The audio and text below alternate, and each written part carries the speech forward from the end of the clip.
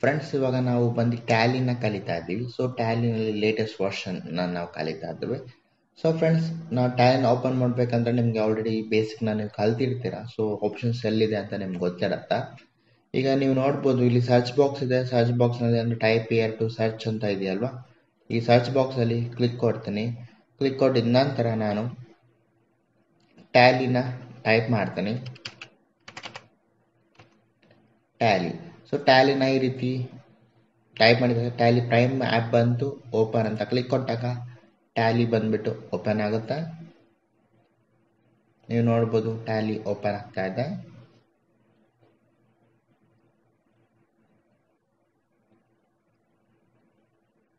Friends, ನಾವು ಟ್ಯಾಲಿನಲ್ಲಿ ಹೆಚ್ಚಿಗೆ ನಾವು ಮೌಸ್ನ ಯೂಸ್ ಮಾಡೋಕ್ಕೆ ಹೋಗಲ್ಲ, ಕೀಬೋರ್ಡ್ನ ನಾವು ಜಾಸ್ತಿ ಯೂಸ್ ಮಾಡ್ತೇವೆ. ಇಲ್ಲಿ ಬಂದ್ಬಿಟ್ಟು ಟ್ಯಾಲಿನಲ್ಲಿ ಈ ರೀತಿ ಇದೆ. ನಿಮಗೆ ನೋಡ್ಬೋದು, ಫಸ್ಟ್ ಟೈಮ್ ಟ್ಯಾಲಿನ ಓಪನ್ ಮಾಡ್ತಾ ಇದ್ರೆ ನಿಮಗೆ ಎಜುಕೇಷನ್ ಮೋಡ್ ಇದೆ, licence, network, reactivate, activate, licence ಈ ರೀತಿ ಇದೆ. ಸೊ ನಾವೀಗ ಫ್ರೀ ವರ್ಷನ್ ನಮಗೆ ಬೇಕು ಅಂದಾಗ ನೀವು ಎಜುಕೇಷನ್ ಮೋಡ್ ಯೂಸ್ ಮಾಡಬೇಕಾಗತ್ತೆ. ಫ್ರೀ ವರ್ಷನ್ ಬೇಕು ಅಂದರೆ ಅದೇ ನೀವು ಯಾವುದಾದ್ರೂ ಬೇರೆ ಅಂದರೆ ಅಮೌಂಟ್ ಬೇಕಾದ್ರೆ ಅಮೌಂಟ್ ಕೊಟ್ಕೊಂಡು ನೀವು ಆಕ್ಟಿವೇಟ್ ಮಾಡ್ಕೊಬೋದು. ಬಟ್ ಇಲ್ಲಿ ಎಜುಕೇಷನ್ ಪರ್ಪಸ್ ನಾವು ಎಜುಕೇಷನ್ ಮಾತ್ರ ಯೂಸ್ ಮಾಡ್ತೇವೆ. ಸೊ ಫ್ರೆಂಡ್ಸ್, ಇಲ್ಲಿ ನೋಡ್ಬೋದು ಎಜುಕೇಷನ್ ಮೋಡ್ ಅಂತ ಇದೆ. ಸೊ ಅದಕ್ಕೆ ಶಾರ್ಟ್ಕಟ್ ಟಿ ಅಂತ ಕೊಟ್ಟಿದ್ದಾರೆ. ಸೊ ಅದಾದ ನಂತರ ಯೂಸ್ ಲೈಸೆನ್ಸ್ ಅಂತ ಕೊಟ್ಟಿದ್ದಾರೆ. ಅದಾದ ನಂತರ ರಿಯಾಕ್ಟಿವೇಟ್ ಈ ರೀತಿ ಇದೆ. ನಾವು ಜಸ್ಟ್ ಎಜುಕೇಷನ್ ಮೋಡ್ಸ್ ಹಾಕೋದು. ನಾನು ಕೀಬೋರ್ಡ್ನಲ್ಲಿ ಆ್ಯರೋ ಮಾರ್ಕ್ ಯೂಸ್ ಮಾಡ್ತೀನಿ. ಈ ರೀತಿ ನೋಡಿ, ರೈಟು ಲೆಫ್ಟ್ ಈ ರೀತಿ ಆ್ಯರೋ ಮಾರ್ಕ್ ಮಾತ್ರ ಯೂಸ್ ಮಾಡ್ತೀನಿ. ಎಜುಕೇಷನ್ ಮೋಡ್ ಮೇಲೆ ಕರ್ಸರ್ ಇದೆ. ಸೊ ನಾನು ಜಸ್ಟ್ ಎಂಟರ್ ಅಂತ ಕೊಡ್ತೀನಿ, ಆವಾಗ ಎಜುಕೇಷನ್ ಮೋಡ್ ಆಕ್ಟಿವೇಟ್ ಆಗುತ್ತೆ. ಸೊ ಫ್ರೆಂಡ್ಸ್, ಇವಾಗ ನೀವು ನೋಡ್ಬೋದು, ಫಸ್ಟ್ ಟೈಮ್ ಬಂದ್ಬಿಟ್ಟು ಈ ರೀತಿ ಆಕ್ಟಿವೇಟ್ ಆಗಿದೆ. ಲಿಸ್ಟ್ ಆಫ್ ಕಂಪನೀಸ್ ಅಂತ ಇಲ್ಲಿ ತೋರಿಸ್ತಾ ಇದೆ. ಇಲ್ಲಿ ಬಂದ್ಬಿಟ್ಟು ಯಾವುದೇ ಲಿಸ್ಟ್ ಇಲ್ಲ. ಏನಕ್ಕಂದ್ರೆ ನಾವು ಜಸ್ಟ್ ಈಗಷ್ಟೇ ನಾವು ಟ್ಯಾಲಿನ ಓಪನ್ ಮಾಡಿದ್ವಿ. ಫ್ರೆಂಡ್ಸ್, ಅದಕ್ಕಿಂತ ಮುಂಚೆ ಈ ಟ್ಯಾಲಿನ ನಾವು ಏನಕ್ಕೆ ಯೂಸ್ ಮಾಡ್ತೀವಿ ಅನ್ನೋದು ಬೇಸಿಕ್ ಆಗಿ ನೀವು ಕಲಿಬೇಕಾಗತ್ತಾ. ಏನು ಅಂದರೆ, ಒಂದು ಕಂಪನಿ ಇದೆ. ಕಂಪನಿ, ನಾನು ಫಾರ್ ಎಕ್ಸಾಂಪಲ್ ನೀವು ಒಂದು ಕಂಪನಿಯಲ್ಲಿ ಕೆಲಸ ಮಾಡ್ತಾ ಇದ್ದೀರಾ ಅಂದ್ಕೊಳ್ಳಿ. ಸೊ ಆ ಕಂಪನಿ ಇದೆ. ಆ ಕಂಪನಿನಲ್ಲಿ ಏನೇ ಸೇಲ್ ಆಗುತ್ತೆ ಅಂದ್ಕೊಳ್ಳಿ, ಅಥವಾ ಏನೇ ಪ್ರಾಡಕ್ಟ್ ಇದೆ ಅಂದ್ಕೊಳ್ಳಿ, ಅದನ್ನೆಲ್ಲನೂ ಒಂದು ಕಡೆ ಸ್ಟೋರ್ ಮಾಡಿ ಇಡ್ತಾರೆ. ಅದ್ರ ಜೊತೆಗೆ ಎಂಪ್ಲಾಯೀಸ್ ಇರ್ತಾರೆ, ಎಂಪ್ಲಾಯ್ ಸ್ಯಾಲ್ರಿ ಇರುತ್ತೆ. ಈ ರೀತಿ ಪ್ರತಿಯೊಂದನ್ನು ಸ್ಟೋರ್ ಮಾಡಿರ್ತಾರೆ. ಸೊ ನಮಗೆ ಆಗ ಈಸಿಯಾಗಿ ಇದಾಗುತ್ತೆ. ಅದ್ರ ಜೊತೆಗೆ ನೀವು ನೋಡ್ಬೇಕು, ಟ್ಯಾಕ್ಸ್ ಕಟ್ಟಬೇಕಾಗತ್ತೆ, GST ಅಂತ. ಸೊ ಅದನ್ನೆಲ್ಲನೂ ನಾವು ಈ ಇದರಲ್ಲಿ ಟ್ಯಾಲಿನಲ್ಲಿ ಕಲಿತೇವೆ ಫ್ರೆಂಡ್ಸ್. ಸೊ ಫ್ರೆಂಡ್ಸ್, ಇಲ್ಲಿ ನಮಗೆ ಸ್ಟಾರ್ಟಿಂಗಲ್ಲಿ ಈ ರೀತಿ ಬರುತ್ತೆ. ನಿಮಗೆ ನೀವು ಮೇಲಿಂದ ನೋಡ್ಕೊಂಡ್ ಬರ್ಬೋದು. ಕೆ ಅಂದರೆ ಕಂಪನಿ ಅಂತ ಇದೆ, ವೈ ಅಂದರೆ ಡೇಟಾ, ಝೆಡ್ ಅಂದರೆ ಎಕ್ಸ್ಚೇಂಜ್ ಅಂತ ಇದೆ, ಆಮೇಲೆ O ಅಂದರೆ ಇಂಪೋರ್ಟ್ ಅಂತ ಇದೆ. ಬ್ಲ್ಯಾಕ್ ಸ್ಕ್ರೀನ್ ಮೇಲ್ಗಡೆ ಟಾಪಲ್ಲಿ ನೀವು ನೋಡ್ಬೋದು. E ಅಂದರೆ ಎಕ್ಸ್ಪೋರ್ಟ್ ಅಂತ ಇದೆ, ಆಮೇಲೆ M ಅಂದರೆ ಇಮೇಲ್ ಅಂತ ಇದೆ, P ಅಂದರೆ ಪ್ರಿಂಟ್ ಅಂತ ಇದೆ, F ಅಂದರೆ ಹೆಲ್ಪ್ ಅಂತ ಇದೆ. ಸೊ ಫ್ರೆಂಡ್ಸ್, ಇವಾಗ ನಾನು ಜಸ್ಟ್ ಏನು ಮಾಡ್ತೀನಿ, ಒಂದು ಎಸ್ಕೇಪ್ ಕೊಡ್ತೀನಿ. ನಾನು ಕೀಬೋರ್ಡಲ್ಲಿ ಎಸ್ಕೇಪ್ ಬಟನ್ ಮೇಲೆ ಕ್ಲಿಕ್ ಕೊಡ್ತೀನಿ. ಕ್ಲಿಕ್ ಕೊಟ್ಟಾಗ ನೀವು ಕ್ವಿಟ್ ಮಾಡಬೇಕಾ ಬೇಡವಾ ಅಂತ ಕೇಳ್ತಾ ಇದೆ ಒಂದ್ಸತಿ ಕೊಟ್ಟಾಗ. ಸೊ ಎಸ್ಕೇಪ್ ಬಟನ್ನ ಕ್ಲಿಕ್ ಕೊಟ್ಟಾಗ ನಿಮಗೆ ಟ್ಯಾಲಿ ಬೇಡ ಅಂದರೆ ವೈ ಅಂತ ಕೊಡಿ, ಬೇಕು ಅಂದರೆ ನೋ ಅಂತ ಕೊಡಿ. ಈಗ ಫಾರ್ ಎಕ್ಸಾಂಪಲ್ ನಾನು ವೈ ಅಂತ ಕೊಡ್ತೀನಿ, ಅಂದರೆ ವೈ ಅಂತ ಟೈಪ್ ಮಾಡ್ತೀನಿ, ಆವಾಗ ಟ್ಯಾಲಿಯಿಂದ ನಾವು ಎಕ್ಸಿಟ್ ಆಗಿಬಿಡ್ತೀವಿ. ಸೊ ಈ ರೀತಿ ನಾವು ಟ್ಯಾಲಿನಿಂದ ಎಕ್ಸಿಟ್ ಆಗ್ಬೋದು. ಸೊ ಮತ್ತೆ ನಿಮಗೆ ಟ್ಯಾಲಿ ಹೆಂಗೆ ಓಪನ್ ಮಾಡಬೇಕು ಅಂತ ಗೊತ್ತಿರುತ್ತೆ. ಜಸ್ಟ್ ಸರ್ಚ್ ಬಾಕ್ಸಲ್ಲಿ ಹೋಗ್ಬಿಟ್ಟು ನೀವು ಈ ರೀತಿ ಟ್ಯಾಲಿನ ನೀವು ಕ್ಲಿಕ್ ಕೊಡ್ಬೋದು ಆಗಿರುತ್ತೆ.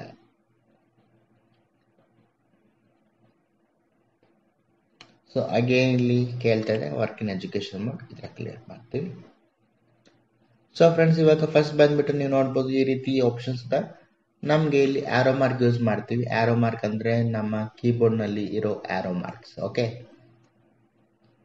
ಡೌನ್ ಆರೋ ಮಾರ್ಕ್ ಕ್ಲಿಕ್ ಕೊಟ್ಟರೆ ಈ ಥರ down, up arrow mark click ಕೊಟ್ಟರೆ ಅಪ್ ಬರುತ್ತೆ. ನಿಮ್ಗೆ ಗೊತ್ತಾಗ್ತಿಲ್ಲ, down down down, up up up arrow marks.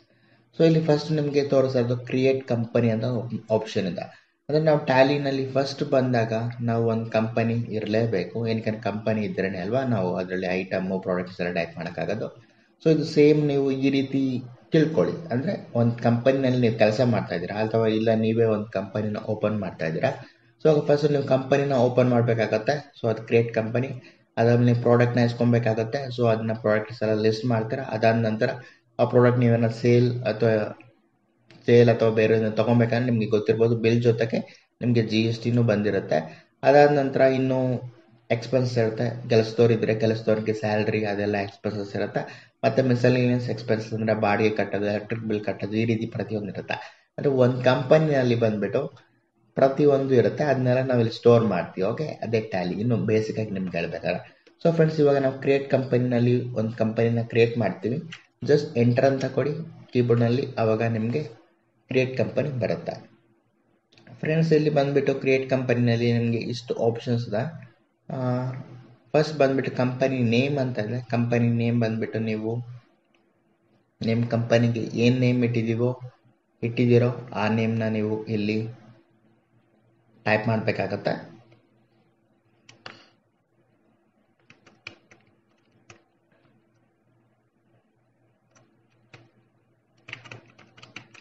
ನಾನು ಜಸ್ಟ್ ಫ್ರೆಶ್ ಕಂಪನಿ ಅಂತ ಟೈಪ್ ಮಾಡ್ತೀನಿ.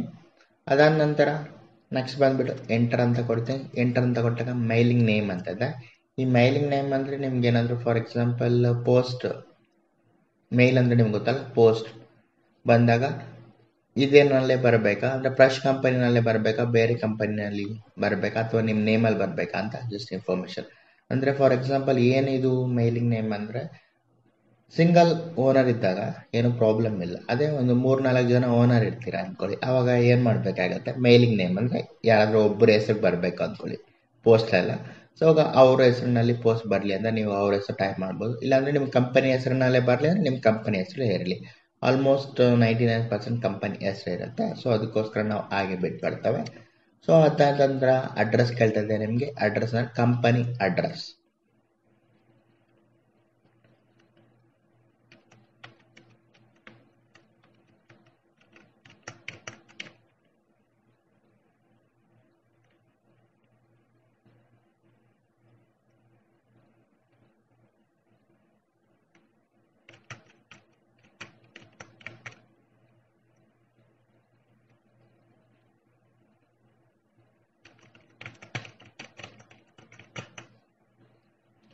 ಸೊ ಈ ರೀತಿ ನಾನು ಅಡ್ರೆಸ್ನ ಟೈಪ್ ಮಾಡಿದ್ದಾನೆ.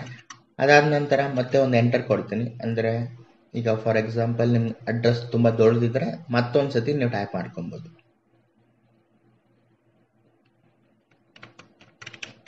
ಈ ರೀತಿ ಲ್ಯಾಂಡ್ ಮಾರ್ಕ್ ಏನಾದರೂ ಇದ್ರೆ ಲ್ಯಾಂಡ್ ಮಾರ್ಕ್ ಮಾಡ್ಕೊಬೋದು. ಅದಾದ ನಂತರ ಮತ್ತೆ ಎಂಟರ್ ಕೊಡ್ತೀನಿ.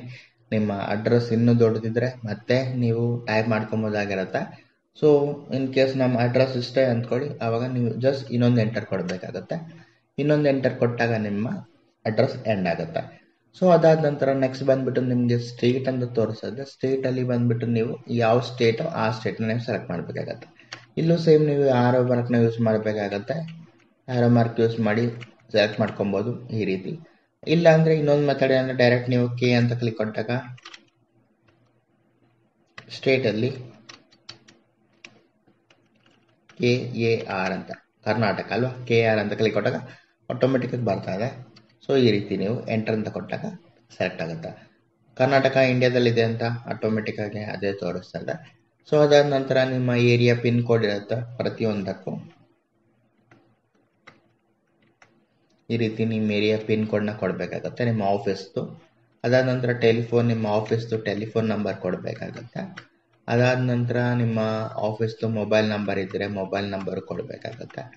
ಫ್ಯಾಕ್ಸ್ ಇದ್ದರೆ ಫ್ಯಾಕ್ಸ್, ಇಮೇಲ್ ಇದ್ದರೆ ಇಮೇಲ್, ವೆಬ್ಸೈಟ್ ಇದ್ದರೆ ವೆಬ್ಸೈಟ್. ಈ ರೀತಿ ಇನ್ ಕೇಸು ನಿಮ್ಮ ಹತ್ರ ಕೆಲವೊಂದ್ಸತಿ ಇವಾಗ ಫೋನ್ ಇರುತ್ತೆ, ಮೊಬೈಲ್ ಫೋನ್ ಇರಲ್ಲ, ಆ ರೀತಿ ಅಂದ್ಕೊಳ್ಳಿ. ಅವು ಜಸ್ಟ್ ಒಂದು ಎಂಟರ್ ಕೊಡಿ, ಬ್ಲ್ಯಾಂಕ್ ಆಗಿಬಿಡುತ್ತೆ ಅಷ್ಟೇ. ಈ ರೀತಿ ಎಂಟರ್ ಕೊಟ್ಟರೆ ಬ್ಲ್ಯಾಂಕ್ ಆಗುತ್ತೆ. ಇಮೇಲ್ ID ಕೊಡಬೇಕಾಗತ್ತೆ.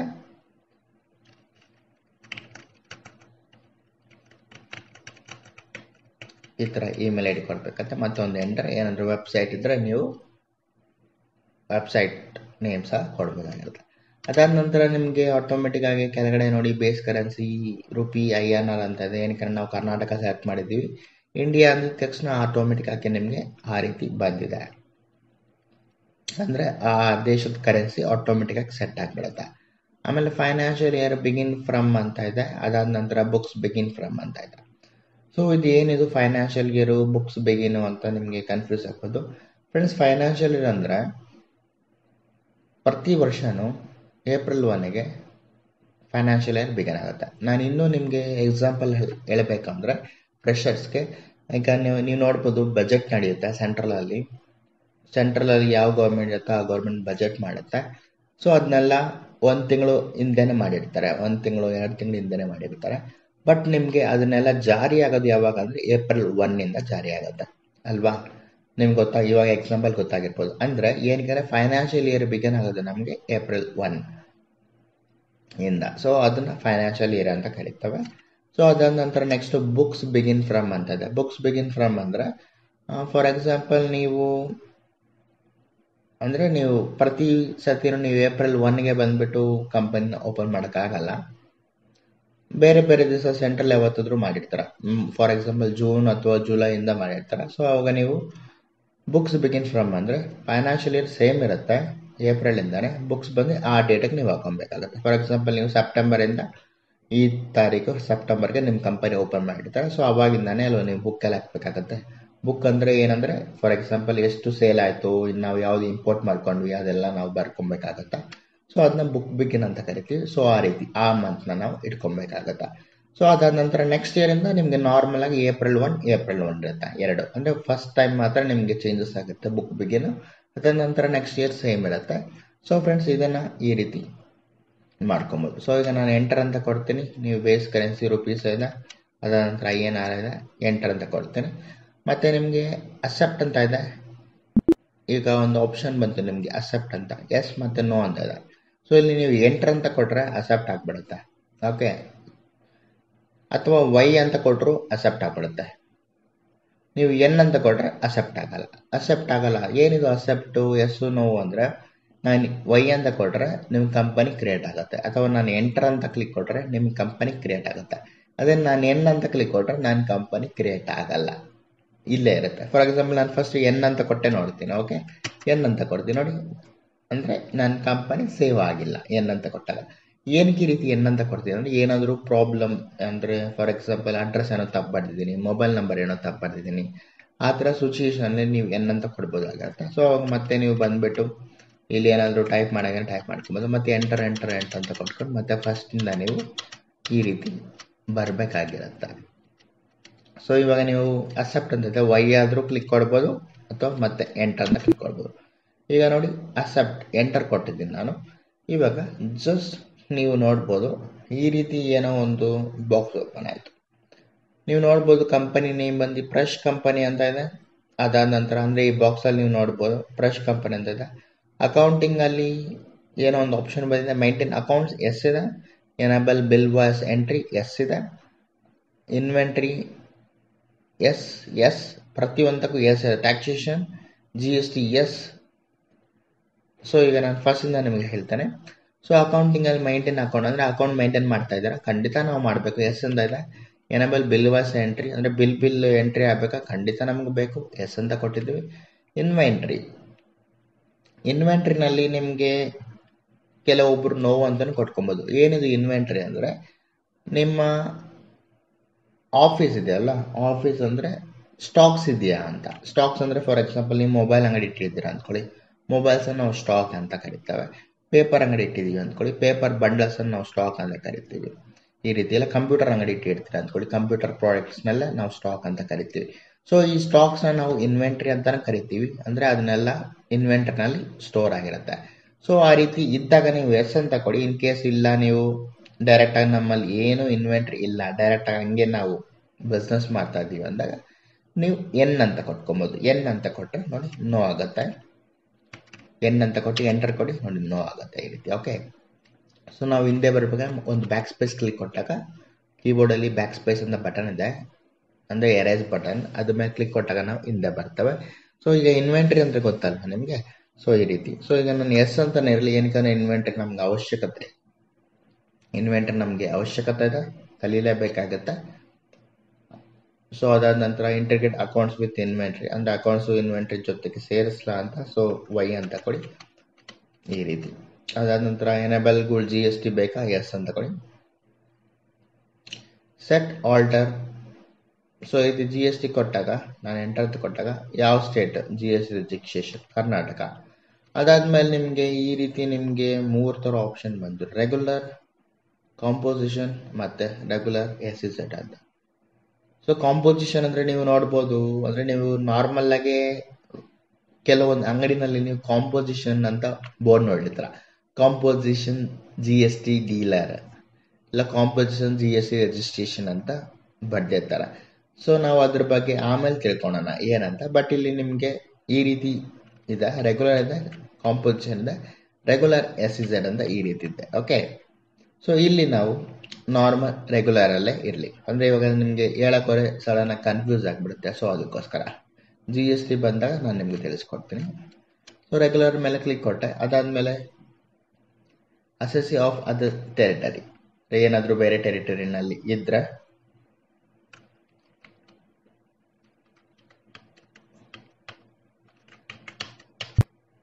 ಎಸ್ ಅಂತ ಕೊಡಿ, ಇಲ್ಲ ಅಂದರೆ ನೀವು ಜಸ್ಟ್ ನೋ ಅಂತ ಕೊಡಬೇಕು.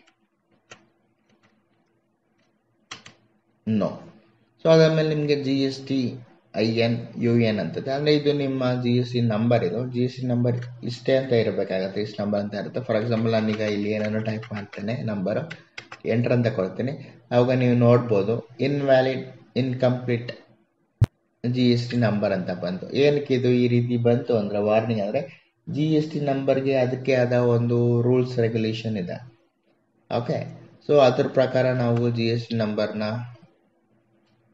ಟೈಪ್ ಮಾಡಬೇಕಾಗತ್ತೆ. ಏನಕ್ಕೆ ನಂತರ ಈಗ ಫುಲ್ ಎಜುಕೇಷನ್ ನಾನು ಸುಮ್ಮನೆ ನನಗೆ ಇಷ್ಟ ಬಂದಿದ್ದ ನಂಬರ್ನ ನಾನು ಟೈಪ್ ಮಾಡಿದೆ, ಅದು GST ನಂಬರೇ ಅಲ್ಲ, ಸುಮ್ಮನೆ ಈ ರೀತಿ. ಸೊ ಅದಕ್ಕೋಸ್ಕರ ಆ ರೀತಿ ಬಂತು. ಬಟ್ ಹಂಗೂ ಎಂಟರ್ ಅಂತ ಕೊಟ್ಟಾಗ ಸೆಲೆಕ್ಟ್ ಆಗಿಬಿಡ್ತು. ಸೊ ಅದಾದ ನಂತರ ನಿಮಗೆ GST ಬಂದ್ಬಿಟ್ಟು ಮಂತ್ಲಿ ಬೇಕಾ ಕ್ವಾರ್ಟರ್ಲಿ, ಅಂದರೆ ಮಂತ್ಲಿ ಅಂದರೆ ತಿಂಗಳು, ಕ್ವಾರ್ಟರ್ಲಿ ಅಂದರೆ ನಿಮಗೆ ಗೊತ್ತಲ್ಲ, ಸ್ವಲ್ಪ ತಿಂಗಳಾದ್ಮೇಲೆ. ಸೊ ಆ ರೀತಿ ಜಸ್ಟ್ ನಾವು ಬಂದ್ಬಿಟ್ಟು ಮಂತ್ಲಿನೇ ಇಟ್ಕೊಳ್ಳೋಣ ಸದ್ಯಕ್ಕೆ, ಆಮೇಲೆ ಅದ್ರ ಬಗ್ಗೆ ಚಿಂತೆ ಮಾಡೋಣ. ಅಂದರೆ ಈಗ ಬೇಸಿಕ್ ಅಲ್ವಾ, ಸೊ ಅದಕ್ಕೋಸ್ಕರ ಸ್ವಲ್ಪ ಆಪ್ಷನ್ಸ್ನ ನಾನು ತುಂಬ ಡೀಟೇಲಾಗಿ ಹೇಳಕ್ಕೆ ಹೋಗ್ತಾ ಇಲ್ಲ, ನಾನು ಹೇಳ್ತೀನಿ. ಈ ಇನ್ವಾಯ್ಸ್ ಅಪ್ಲಿಕೇಬಲ್, ಈ ಇನ್ವಾಯ್ಸ್ ಅಂದರೆ ನಿಮ್ಗೆ ಗೊತ್ತಲ್ವಾ, ಈ ಇನ್ವಾಯ್ಸ್ ಅಂದರೆ ಕೈಯಲ್ಲಿ ಬರ್ಕೊಳ್ಳೋದು ಬೇರೆ, ಅಂದರೆ ಪ್ರಿಂಟ್ ಹಾಕೋದು ಬೇರೆ. ಸೊ ಈ ಇನ್ವಾಯ್ಸ್ ಅಂತ. ಸೊ ಈ ಇನ್ವಾಯ್ಸ್ ಆಲ್ಮೋಸ್ಟ್ ತುಂಬ ಕಡೆ ಎನೇಬಲ್ ಇರುತ್ತೆ. ಸೊ ಎಸ್ ಅಂತ ಕೊಡ್ತೀನಿ. Applicable bill from 1 April, invoice bill from place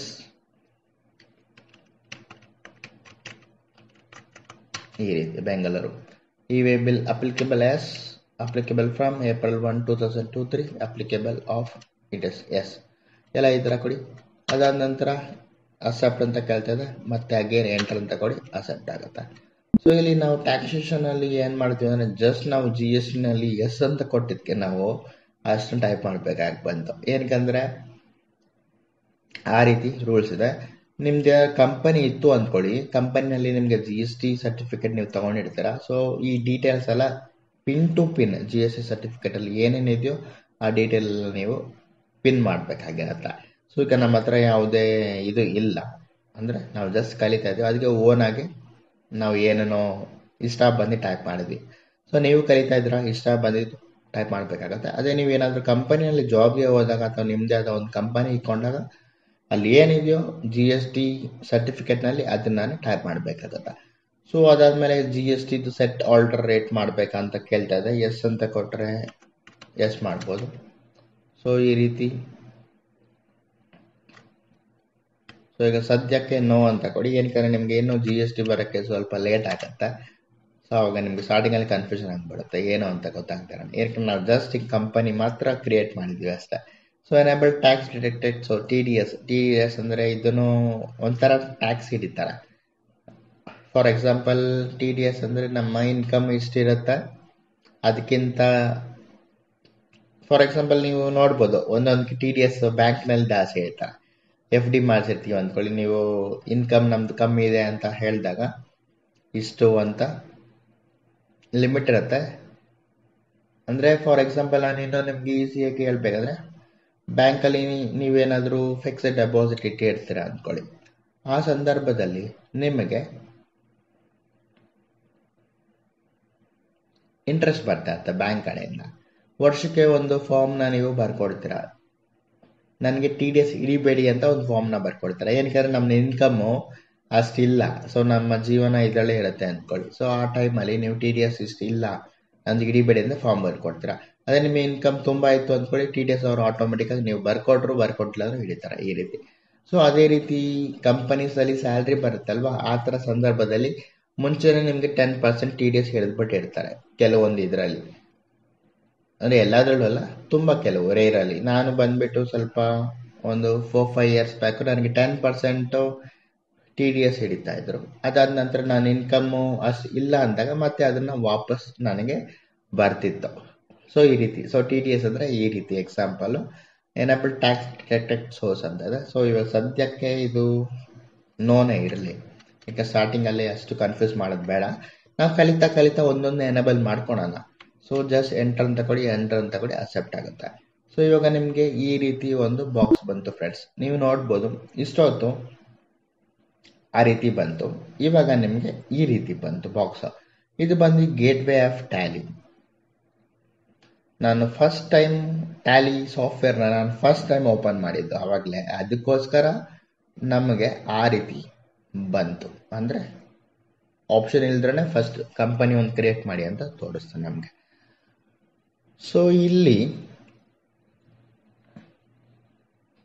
ಈ ಗೇಟ್ವೇ ಆಫ್ ಟ್ಯಾಲಿನಲ್ಲಿ ನಾವು ಇವಾಗ ಇಷ್ಟು ಆಪ್ಷನ್ ಬಂದಿದೆ. ಲೆಫ್ಟಲ್ಲಿ ನೀವು ನೋಡ್ಬೋದು current period April 1, 2023 to 31 March 2024 ಅಂತ ಇದೆ. ಅದಾದ ನಂತರ ನಿಮಗೆ ಕರೆಂಟ್ ಡೇಟು April 1, 2023 ಅಂತ ಇದೆ. ಓಕೆ. ಸೊ ಇಲ್ಲಿ ಏನಕ್ಕೆ ಈ ರೀತಿ ನಿಮಗೆ ಈ ರೀತಿ ಕರೆಂಟ್ ಡೇಟ್ ಬಂದು ಈ ರೀತಿ ತೋರಿಸ್ತಾ ಇದೆ ಅಂದರೆ, ನಾವು ಎಜುಕೇಷನ್ ಮೋಡ್ನ ಯೂಸ್ ಮಾಡ್ತಾ ಇದ್ದೀವಿ. ಆ ಕಾರಣ ಡೇಟ್ ಲಿಮಿಟೇಷನ್ ಇರುತ್ತೆ. ಎಜುಕೇಷನ್ ಮೋಡ್ ಅಂದರೆ ನಾವು ಕಲಿಯೋದಕ್ಕೆ ಯೂಸ್ ಮಾಡ್ತಾ ಇದ್ವಿ. 1, 2, 3 ಈ ರೀತಿ 3 ಡೇಟ್ ಹಾಕ್ಬೋದು. ಅದೇ ನೀವು ಪರ್ಚೇಸ್ ಮಾಡಿದರೆ ಪ್ರತಿಯೊಂದು ಡೇಟ್ ಹಾಕ್ಬೋದು, ಯಾವ ಡೇಟ್ ಬೇಕೋ ಆ ಡೇಟು. ಡೇಟಿಗೆ ನೀವೇನು ಕನ್ಫ್ಯೂಸ್ ಆಗಕ್ಕೆ ಹೋಗಬೇಡಿ. ಏನಕ್ಕೆ ಎಲ್ಲ ಒಂದೇ. ನೀವು ಫ್ರೀ ಲೆವೆಲಲ್ಲಿ ಕಲಿಯೋದು ಒಂದೇ, ಸಾಫ್ಟ್ವೇರ್ ಪೇಡಲ್ಲಿ ಕಲಿಯೋದು ಒಂದೇ. ಬಟ್ ಅಲ್ಲಿ ಸ್ವಲ್ಪ ಆಪ್ಷನ್ಸ್ ನಿಮಗೆ ಇದು ಕೊಟ್ಟಿರ್ತಾರೆ, ಅಂದರೆ ಡೇಟ್ಸ್ ಚೇಂಜ್ ಮಾಡೋದು ಅದೆಲ್ಲ ನಿಮಗೆ ಕೊಟ್ಟಿರ್ತಾರೆ. ಇಲ್ಲಿ ಇಲ್ಲ ಅಷ್ಟೇ. ಸೊ ಫ್ರೆಂಡ್ಸ್, ಇವಾಗ ನೀವು ನೋಡ್ಬೋದು ಗೇಟ್ವೇ ಆಫ್ ಟ್ಯಾಲಿ. ಇಲ್ಲಿ ಬಂದ್ಬಿಟ್ಟು ನಮಗೆ ಆರೋ ಮಾರ್ಕ್, ಅದೇ ಡೌನ್ ಆರೋ ಮಾರ್ಕ್ ಯೂಸ್ ಮಾಡಿ ಈ ರೀತಿ ಯೂಸ್ ಆಗುತ್ತೆ. ಅದೇ ಅಪ್ ಆರೋ ಮಾರ್ಕ್ ಯೂಸ್ ಮಾಡಿ ಈ ರೀತಿ ಯೂಸ್ ಆಗುತ್ತೆ. ನಾನು ಹೇಳಿದ್ಮೇಲೆ ಇದಕ್ಕೆ ಮೌಸ್ ಅವಶ್ಯಕತೆನೇ ಇಲ್ಲ ಅಂತ. ಅದಾದಮೇಲೆ ಫ್ರೆಂಡ್ಸ್, ನೀವು ರೈಟ್ ಸೈಡಲ್ಲಿ ನೋಡ್ಬೋದು F2 ಅಂತ ಇದೆ, ಫುಲ್ ರೈಟ್ ಸೈಡು. F2ನಲ್ಲಿ ಡೇಟ್ ಅಂತ ಇದೆ, F3ನಲ್ಲಿ ಕಂಪನಿ ಅಂತ ಇದೆ ರೈಟ್ ಸೈಡಲ್ಲಿ ನೀವು ನೋಡ್ಬೋದು. ಓಕೆ. ಸೊ ಇವಾಗ F2 ಅಂದರೆ ಏನು ಅಂದರೆ ಎಸ್ಕೇಪ್ ಬಟನ್ ಇದೆ ಅಲ್ವಾ. Escape ಬಟನಲ್ಲಿ F1, F2, F3, F4, F5, F6 ಈ ರೀತಿ ಲೈನ್ ಆಗಿ ನಿಮಗೆ ಇದೆ. F2 ಅನ್ನೋದು ಒಂದು ಶಾರ್ಟ್ ಕಟ್ ಅದು.